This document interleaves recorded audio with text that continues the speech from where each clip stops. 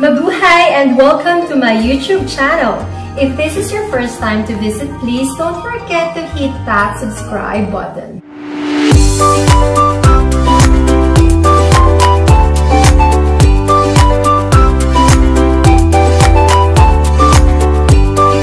Color me true. Hi guys, welcome back to my channel, and to those who are new here, thank you for visiting.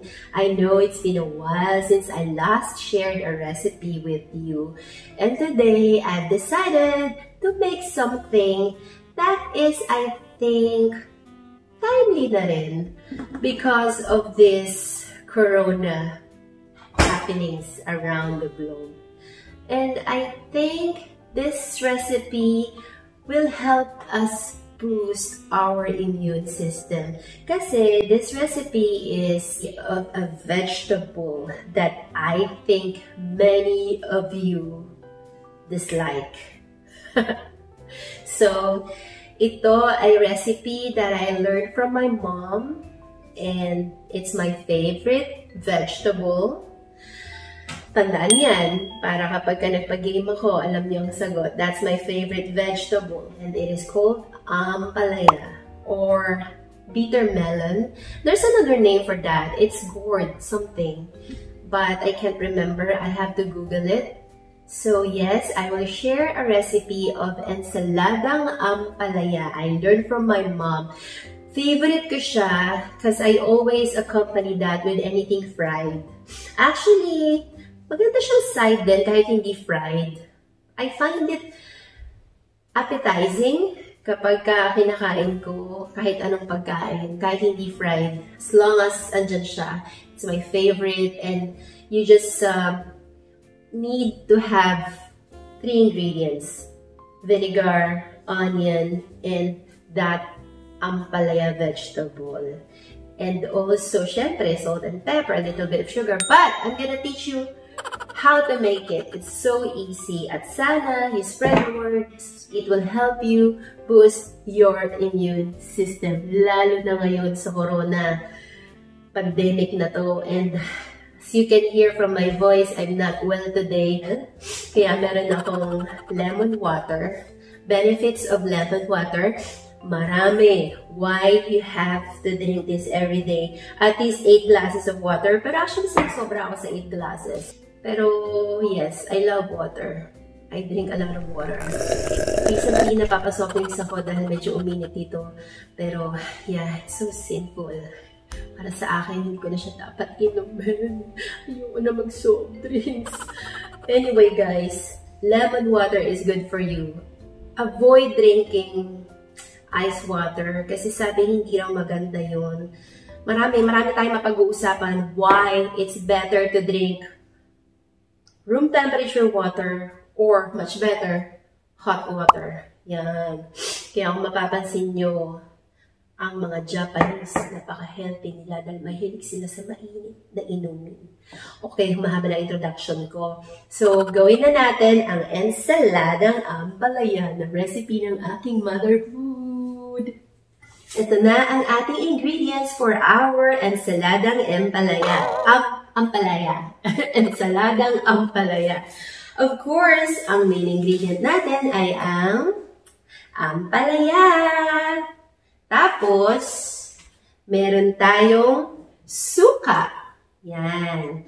Ito ang magsisilbing preservative niya. Tapos, meron tayong onions. Yan.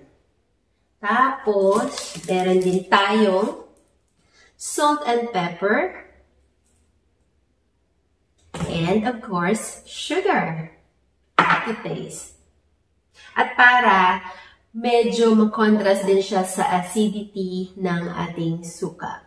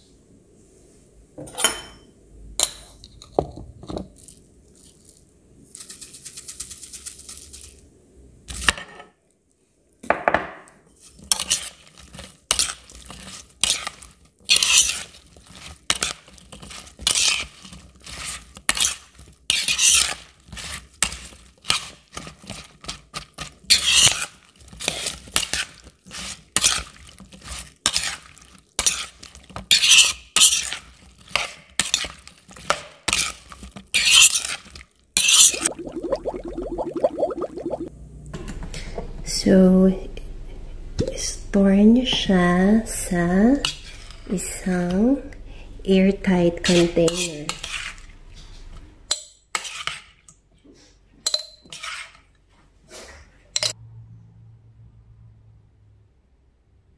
Wala, kala nyo madaling mag-vlog. Tignan nyo. Yan, ganyang kakalat ang kusina ko. Ayan ang setup. At syempre, kapag nag-film ka, madalian ang lahat. Kaya, akala nyo behind the scenes, malinis? Haha! Mamaya pa ayos yan pagkatapos kong magligpit. I like this one. Parang Pasko.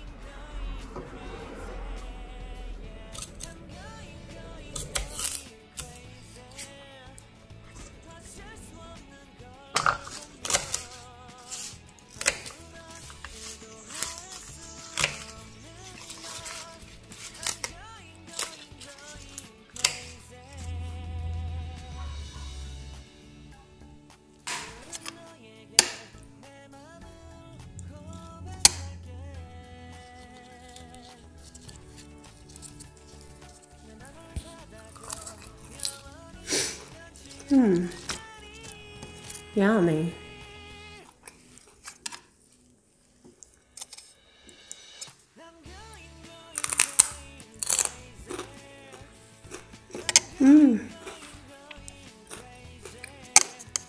It's better.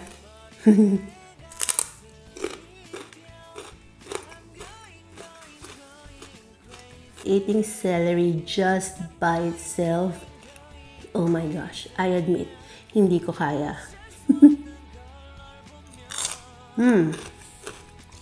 So, gawin nating salad ang dahon. I already pre-washed this yesterday.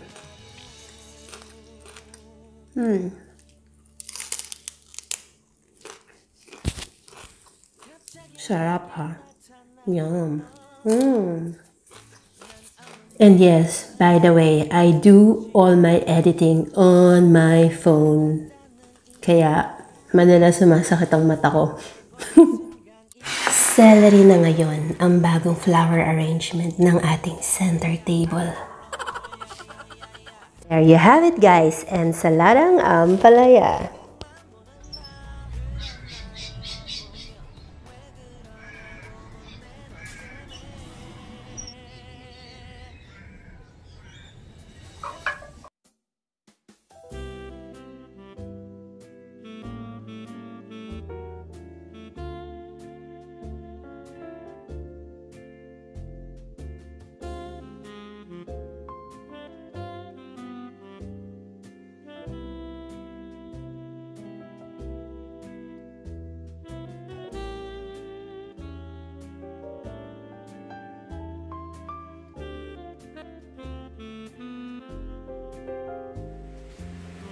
Kain na!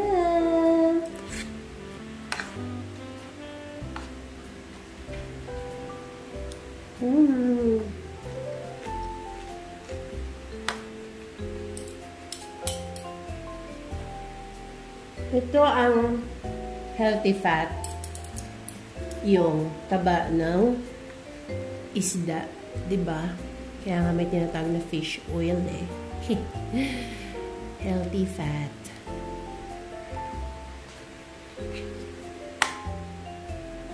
Ay, I can eat this every day.